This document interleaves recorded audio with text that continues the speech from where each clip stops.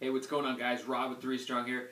Just been watching the Super Bowl, and recently I've been talking about high-intensity interval training or just high-intensity training, and watching you guys sprint down the field makes me think about what you guys can be doing to do more high-intensity training. Granted, you know, it may be difficult if you're trying to get back into shape to just go out and sprint all out. Heck, that's how I hurt my hamstring. But there are ways that you can kick the intensity up without hurting yourself and doing too much too soon.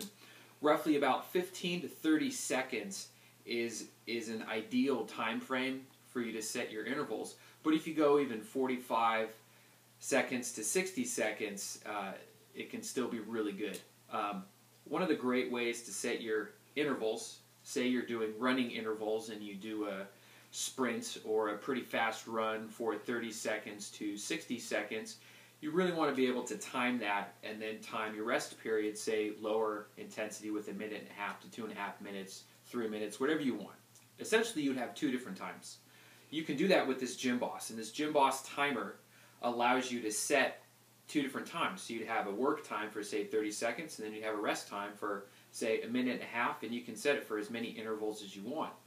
So you can go and train like the football players, get your heart rate up, build that muscle mass, build that endurance, and you know, you can have some fun in your workout. So check out the Gym Boss at gymboss.com, and if you guys have any more questions, feel free to ask me, but this is a great way to get going with your intervals.